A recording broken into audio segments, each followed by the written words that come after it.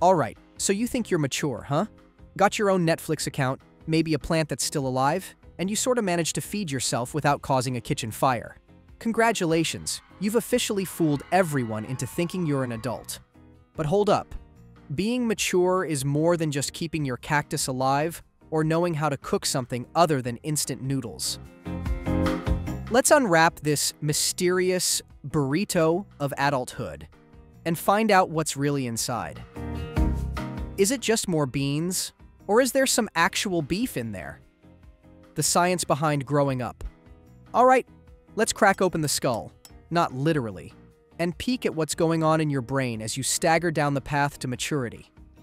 Remember when you were a kid, and your biggest problem was choosing between chocolate and vanilla ice cream? Well, buckle up because your brain's been cooking up a storm since then. In the teenage brain, we have this magical wonderland known as the frontal lobe. This is the CEO of your brain, responsible for planning, decision-making, and moderating social behavior.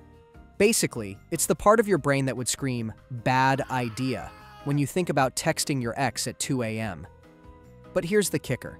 This part of your brain isn't fully developed until you're about 25 years old. That's right. The brain's executive branch is under construction for a good chunk of your young adult life. Now, while the frontal lobe is laying down its final wiring, there's a whole lot of neural activity happening. Neuroplasticity, or the brain's ability to reorganize itself by forming new neural connections, is at a peak. This is crucial because it means your brain is super receptive to learning new things, languages, skills, you name it. It's a prime time for setting up the fundamentals of who you are and how you approach problems. Think of it as your brain setting up the default settings that you might rely on for a good part of your adult life. But it's not just about the hardware. There's also the software, hormones. These chemical messengers are the apps running in the background, influencing everything from your mood to how you interact with others. During adolescence and into young adulthood, hormonal changes can make you feel like you're on an emotional roller coaster. This isn't just puberty talking. It's your body adjusting to a new equilibrium. The hormones that get a lot of airtime are estrogen and testosterone. These two are in the driver's seat, steering a lot of your physical development and also affecting your mood and behavior. Another hormone that deserves a shout-out is cortisol, the stress hormone. When you're young, figuring out the maze of social interactions, academic pressures, and maybe even your first job, cortisol can be running high. It's your body's built-in alarm system that reacts to stress and helps you handle it. Unfortunately, too much of it for too long can be like running a car engine at high RPMs all the time. You'll wear out. Let's talk about another interesting piece of the puzzle: sleep. During the teen years, melatonin, the hormone that regulates sleep, is released later in the night, which is why so many teens are night owls. Ever wonder why waking up for school feels like being dragged out of a swamp? That's your melatonin levels telling you it's not time yet. This shift in sleep cycle is a natural part of brain development, but it clashes with early school start times. Lack of sleep can mess with everything from your mood to your ability to think clearly. And here's a brain twist: risk-taking. The adolescent brain is primed to take risks. This might sound like a bug in the system, but it's actually a feature. Taking risks can lead to great things like innovation and personal growth. It's the brain's way of saying, let's try new things and see what works. The downside? Sometimes what feels like a calculated risk is more like jumping off a cliff hoping there's water below instead of rocks. Emotional intelligence. This is the skill to recognize, understand, and manage our own emotions, and to recognize, understand, and influence the emotions of others. In simpler terms, it's about being smart with feelings, yours and everyone else's. The roots of emotional intelligence can be traced back to different brain functions. This involves areas like the amygdala, the alarm bell of the brain that processes emotions, the prefrontal cortex, the region involved in decision-making and social behavior, and the hippocampus, integral for memory and learning from past experiences. When these areas work well together, they form the architecture of EI, helping you navigate social complexities with grace and effectiveness. Understanding your own emotions is like having a detailed map of a complex landscape. It involves more than just identifying feelings. It's about peeling back the layers to uncover the why behind the what. This insight allows you to predict how you might react in different situations, prepare accordingly, and manage your reactions in real time. Say, for instance, you know that you're prone to stress before a big presentation.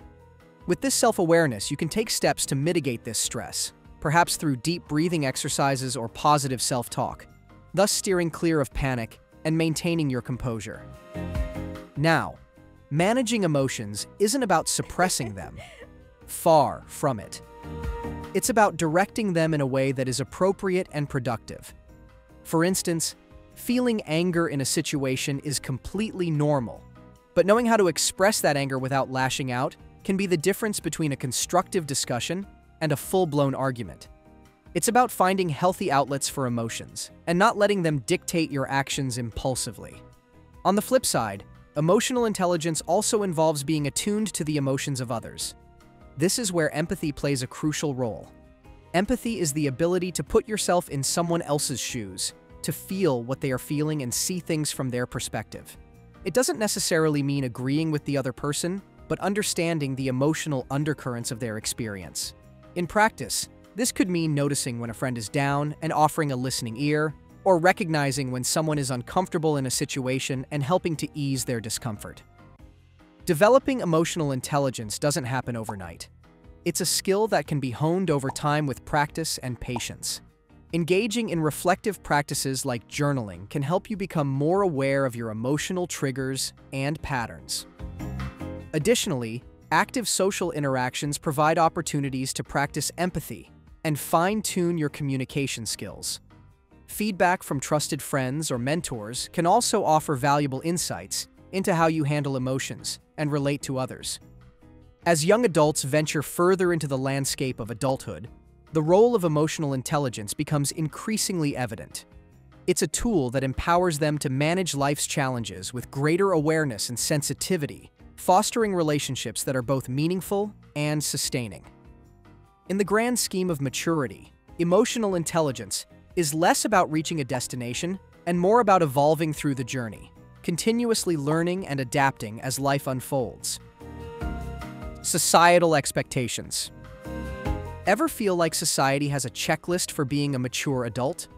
Graduate from school, get a job, maybe find a life partner, and don't forget to smile for the Instagram post while doing it all.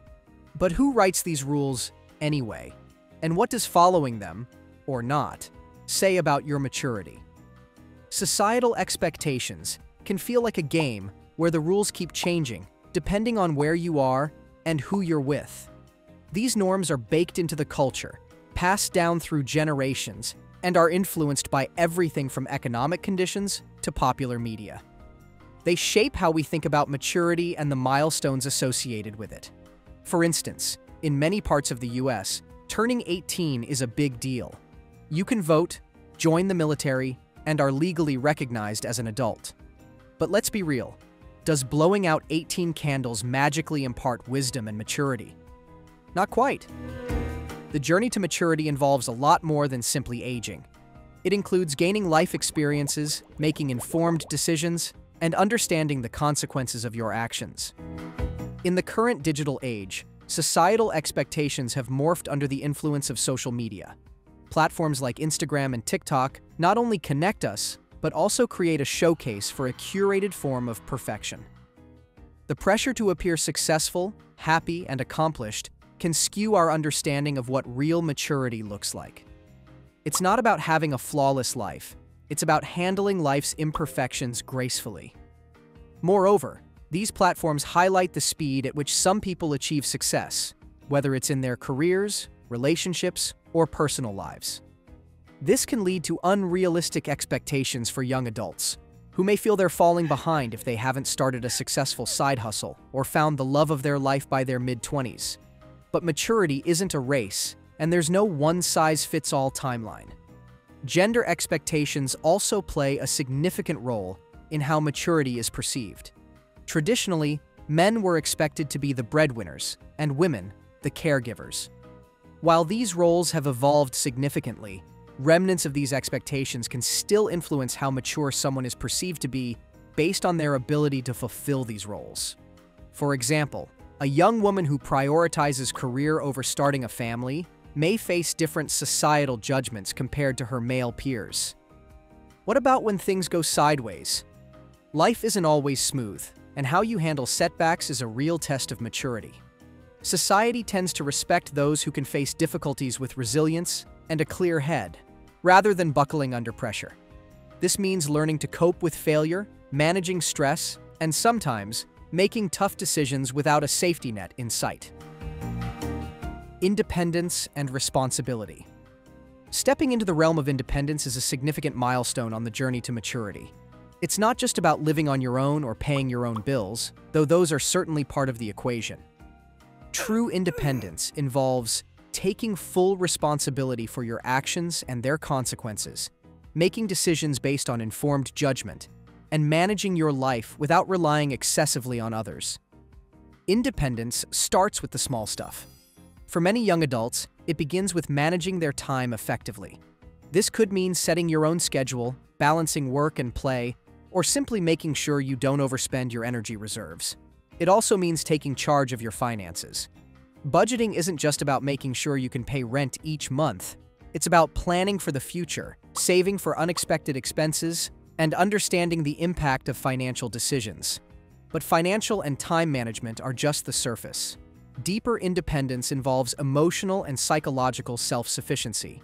It's about being able to comfort yourself when things get tough, making peace with your own company and not relying on others to validate your feelings or choices.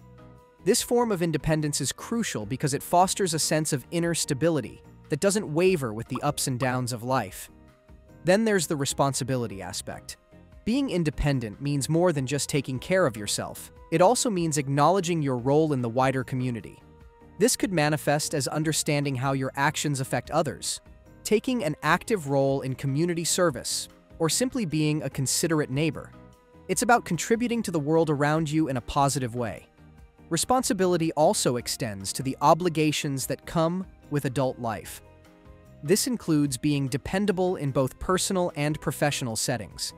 At work, it might mean meeting deadlines and fulfilling commitments without needing constant reminders. In personal relationships, it means being someone others can rely on, keeping your word, and showing up when it counts. Relationships and empathy. As we mature, our ability to handle relationships, romantic, platonic, and professional, evolves, and so does our grasp of that golden social skill, empathy. Building and maintaining relationships is an art form where the medium is emotional intelligence. Remember that gem from Chapter 2? It's about more than just sharing memes and knowing when to nod sympathetically. It requires an understanding of the subtle nuances of human emotions and an awareness of the invisible lines that should not be crossed. For instance, consider the skill of listening. Not just waiting for your turn to speak while someone else's mouth is moving, but actually absorbing, processing, and responding thoughtfully to what the other person is saying. It's crucial in all relationships, because, let's face it, everyone wants to feel heard, whether it's venting about a bad day, sharing a wild dream, or brainstorming in a meeting. Now, empathy is the heavyweight champion in the ring of relationship skills. It goes beyond simply recognizing someone else's feelings. It's about connecting with them on an emotional level. Picture this. Your friend just got their dream job, and you're so happy for them you could burst, but not out of jealousy. That's empathy in action, celebrating their win as if it's your own. Humor is another key player in building strong relationships. It's the glue in many social interactions. But here's the kicker. The humor has to be appropriate.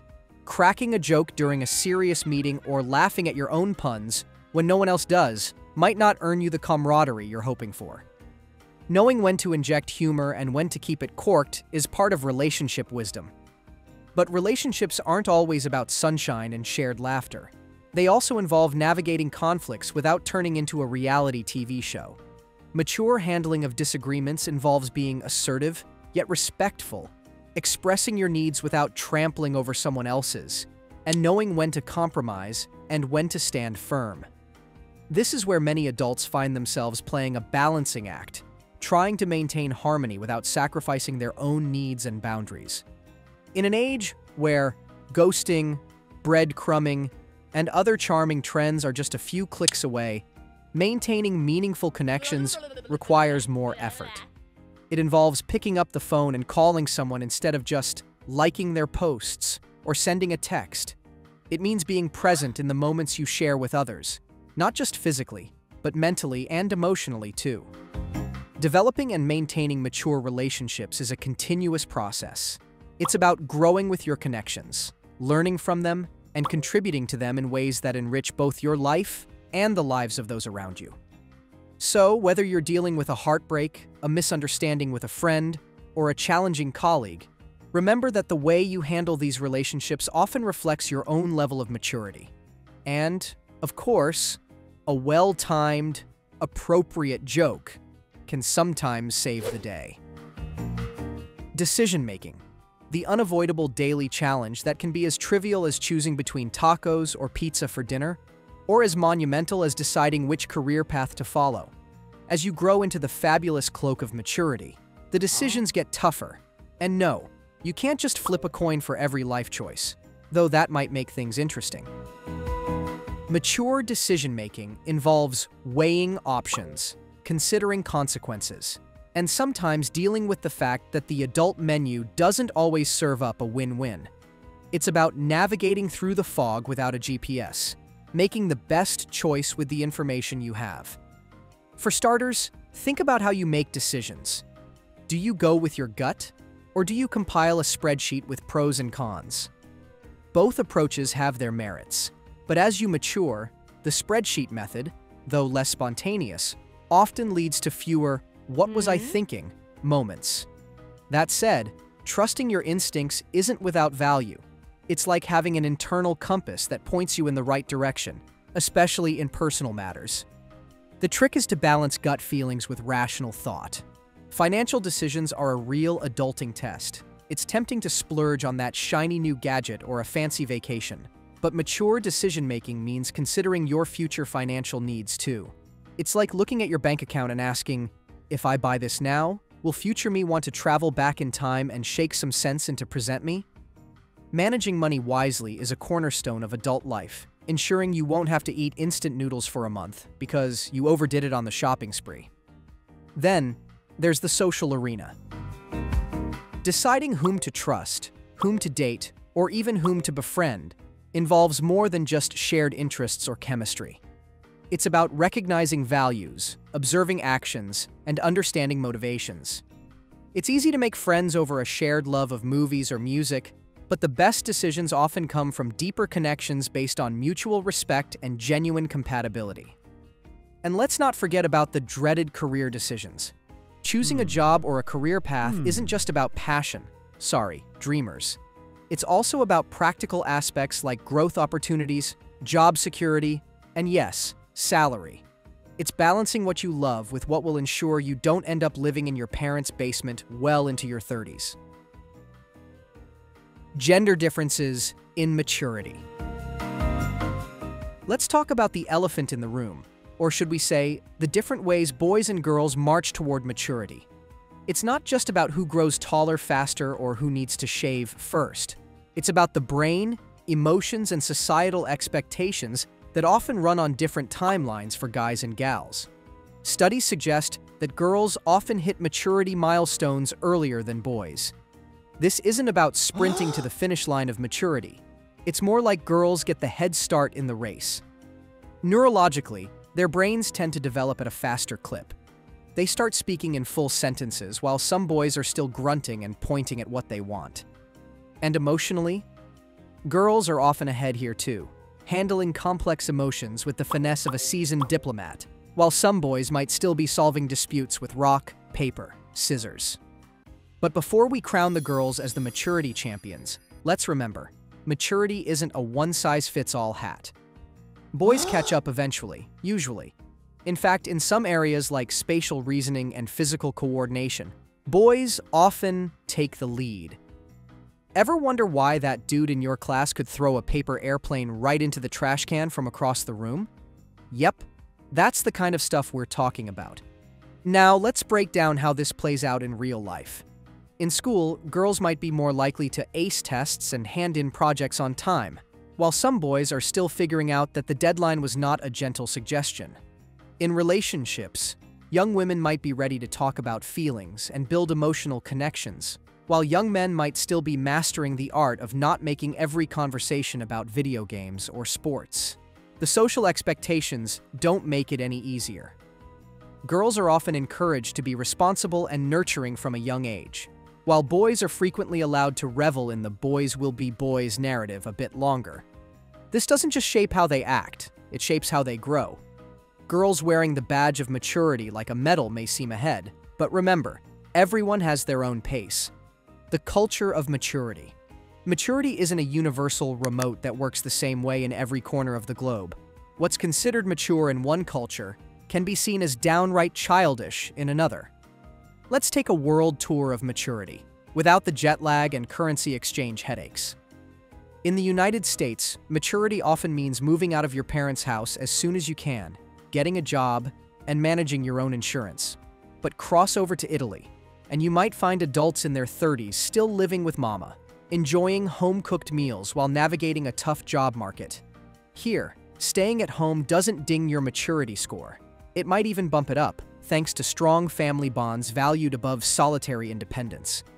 Head on over to Japan, where maturity is measured with a heavy ruler of social conformity and respect. Turning 20 is such a big deal that there's a national holiday called Seijin no Hai, or Coming of Age Day, where new 20-year-olds dress up in traditional attire and celebrate reaching adulthood. It's like a nationwide birthday party, but with more ceremonial gravitas.